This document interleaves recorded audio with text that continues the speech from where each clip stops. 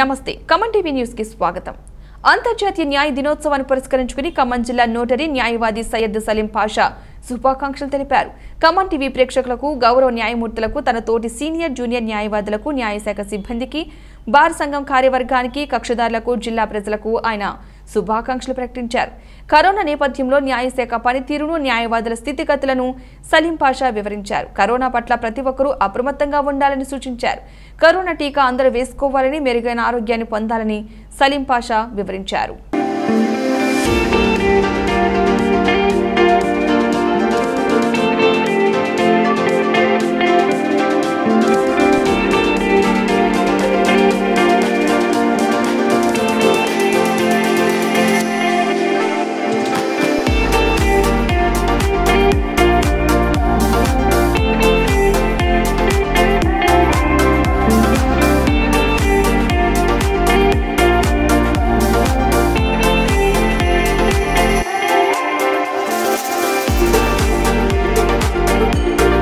KHAMMAM TV ప్రేక్షకులకు శుభాకాంక్షలు. Because today is international justice day and also junior మరియు senior న్యాయవాదులకు మరియు గౌరవనీయమైన న్యాయమూర్తులకు శుభాకాంక్షలు. I hereby declare that since 2 years there has been coronavirus prevailing in our state, so that most of the junior advocates suffering from eking out their livelihood because the courts are not functioning properly.